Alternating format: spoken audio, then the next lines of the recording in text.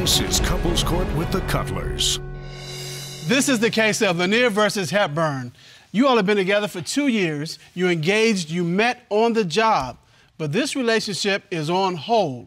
Everything is on hold because of allegations of cheating. Yes. How does that make you feel?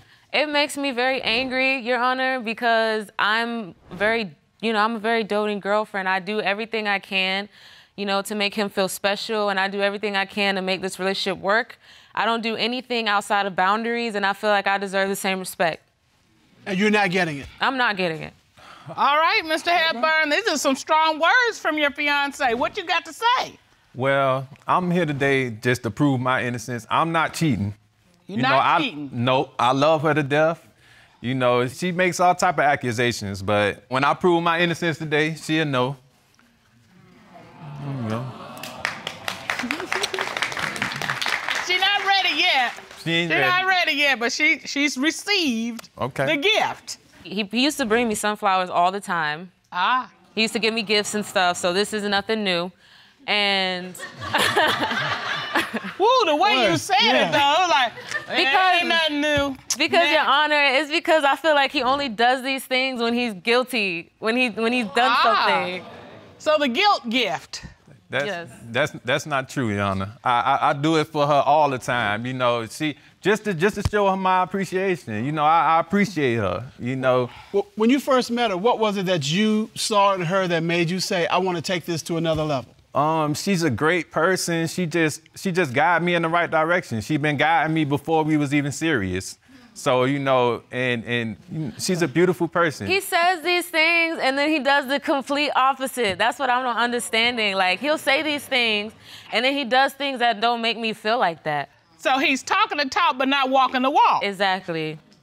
All right. What is it that were warning signs that something was going on? One situation is I went through his phone. He told me to go get it. I went through it. I took, the opportunity like every woman should. And I found some text messages that were kind of crazy. Some girl that said, oh, I want to see you. I need you to call me back or whatever. And I'm just like, hold on. But you know what they say, if you go looking, you're going to find something, too. And That's the other part. Yes, Your Honor, and I wanted to find something, so I did. And I called the girl, and I said, who is this? And guess what she said? I'm his woman, who are you? No, she said, you need to ask the owner of this phone who this is. Ooh. Who's this woman who is bold enough to tell your fiancé, go ask who the owner of this phone who I am. Go ask who I am. It's one of my exes, my troublesome exes. She just said, hey, it was like a friendly conversation. It wasn't nothing sexual or nothing. It was just... Okay, but do you hear the words that are coming out of your mouth? Hey! Because the words that are coming out of your mouth... Do you hear? No, but Mr. Cutler, correct me if I'm wrong. No, tell me. You tell me. First it was, this is a worrisome ex. I don't want to have nothing to do with her. But yeah, and then I'm texting back and forth with her. See, Mr. Cutler gets it. She's just saying hi. She's just saying, I'm just saying hi back, and and it's all she's friendly. Troublesome. And that's not even the only story. Okay. There's another story. Tell us more. So when I needed to find something, guess where I go? The phone. I went through his phone again.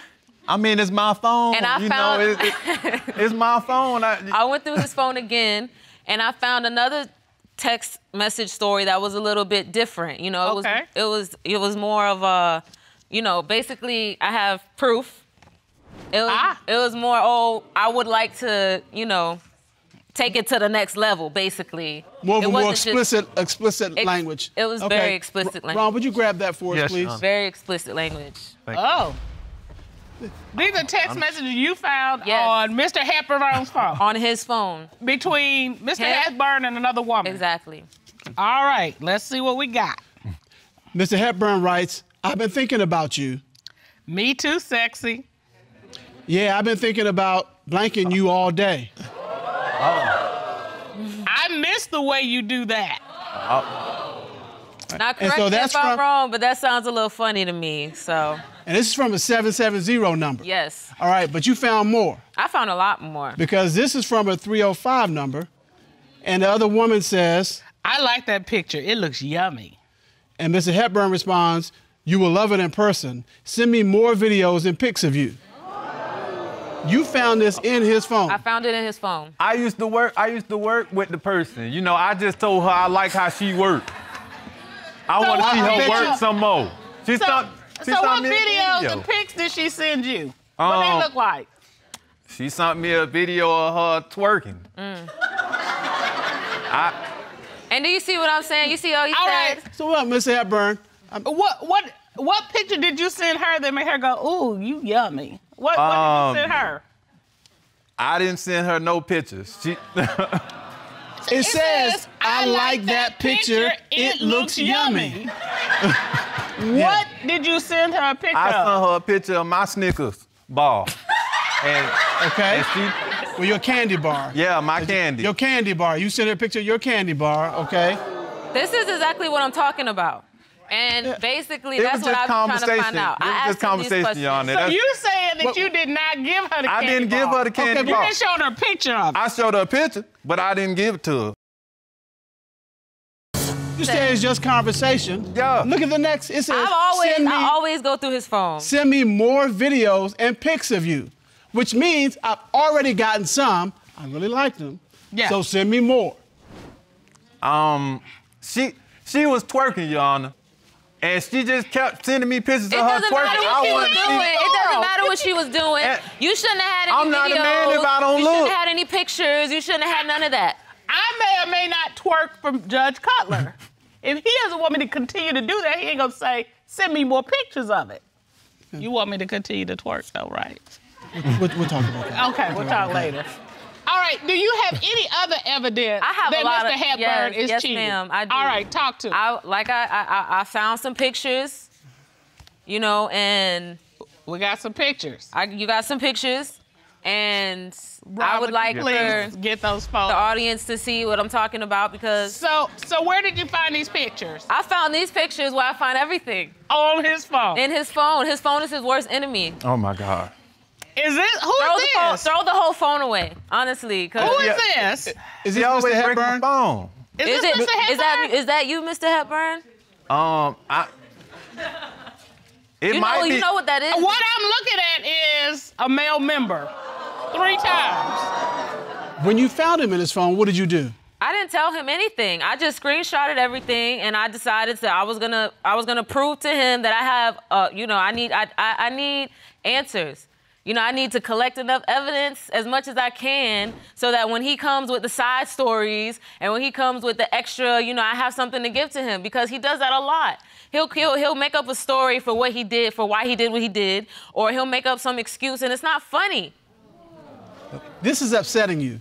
It shouldn't upset her because... It should upset me. It shouldn't upset her. Oh, really? He says it shouldn't upset her. Tell Mr. Hepburn why this is upsetting you. It's upsetting me because I don't do these things. Yana, she is just jealous. She highly jealous. She think I'm sleeping with everybody. We just moved here, and she think I'm sleeping with somebody here. I don't know nobody. But she think I'm sleeping with somebody everywhere we go.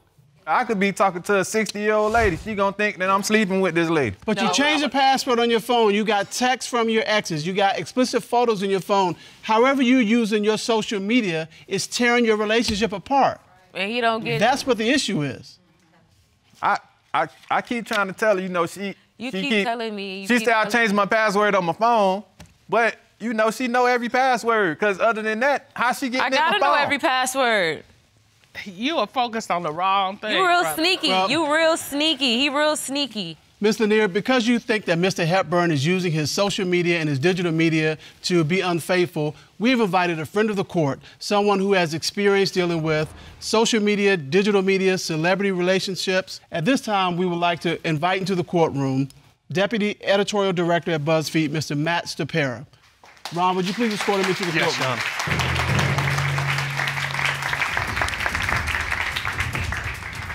Mr. Stopera, I'll have you go right up to the witness stand, sir.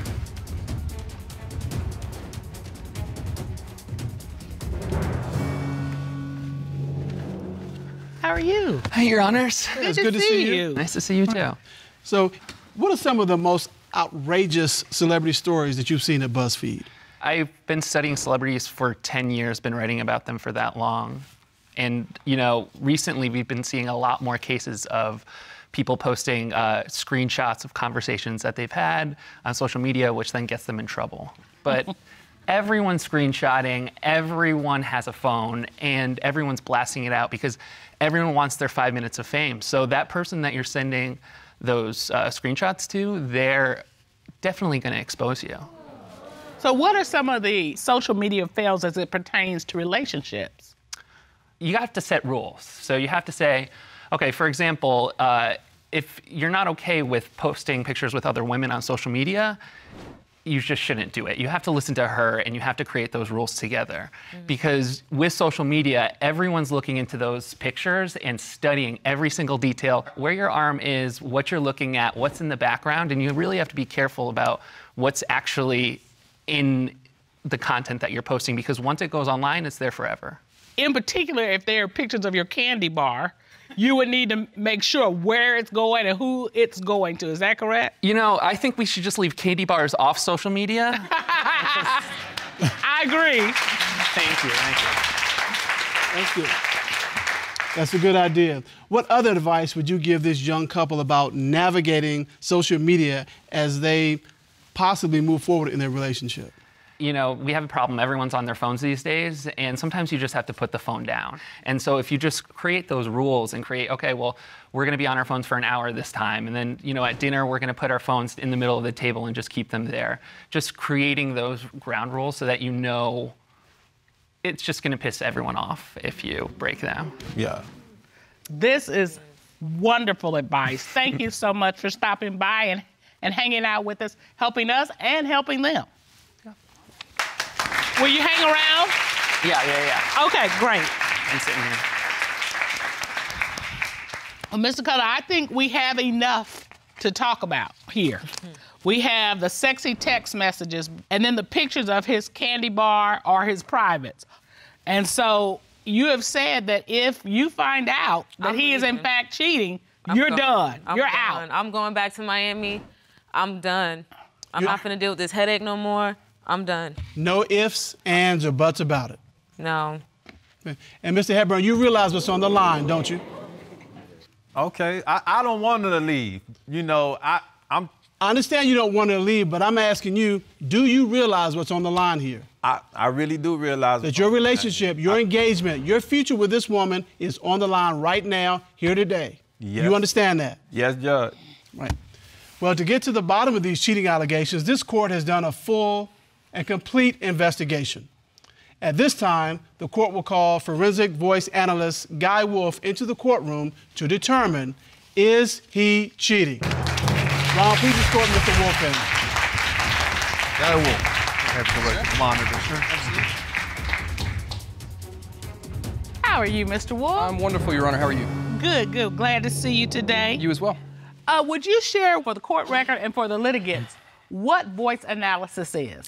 Forensic voice analysis is a form of lie detection that measures the spoken word and the frequencies in a voice. When you are deceptive, one of those frequencies goes away and it shows up a certain way on our computer. How you feeling, Mr. Hepburn? I'm feeling good. All right. I feel good. Let's take a look at the first question that you asked Mr. Hepburn. Since your relationship began in February of 2017, have you had sexual intercourse with the woman who called your phone and your fiancée, Miss Lanier, confronted? No. What did the forensic voice analysis determine? He said no, Your Honor. But what's interesting here is that he confessed to having sex with this person prior to his relationship with Miss Lanier. Why wouldn't you tell me that? I told you that. No, you did not. I did. Why are you talking to people that you had sex with?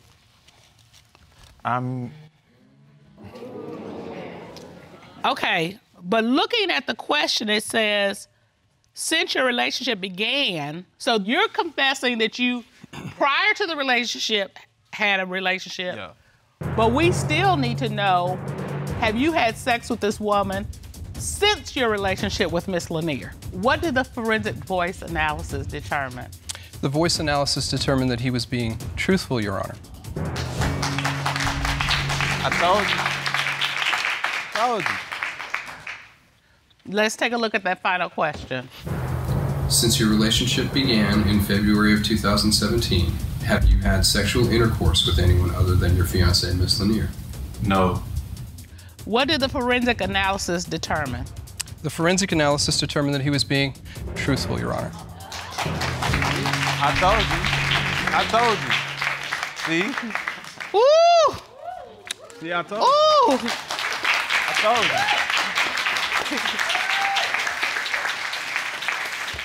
That's the first real smile we've seen from you. Because if you see how it is when you talk to him, you can't get a straight answer. It's like I didn't know what else to do. I told her I love her. I'm being honest. That I don't love mean her. nothing. Well, okay. Matt has given you all some great advice, and we echo the advice, and that is you all need to sit down together and say, this is what I want you to do or don't want you to do. Yes. So that you all are both happy. Y'all are really kind of cute together, so I'm glad things are that you found out not only the truth, but good truth. Yeah. As we say in this courtroom, don't cheat yourself out of a chance for a great relationship. Court is adjourned. Thank you. Thank you so much. I got everything that I was looking for and more. I'm very, very pleased. I'm ready to move forward.